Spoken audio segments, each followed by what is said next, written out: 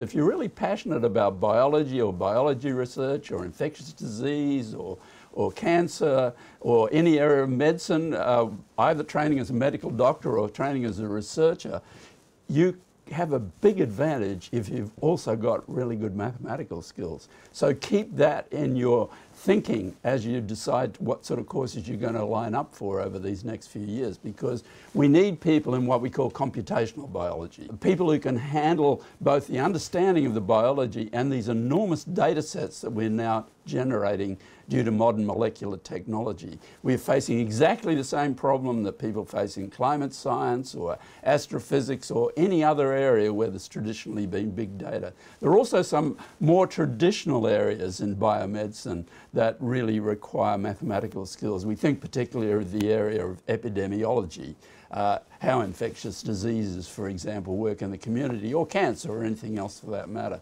So if you're good at math, keep it up there.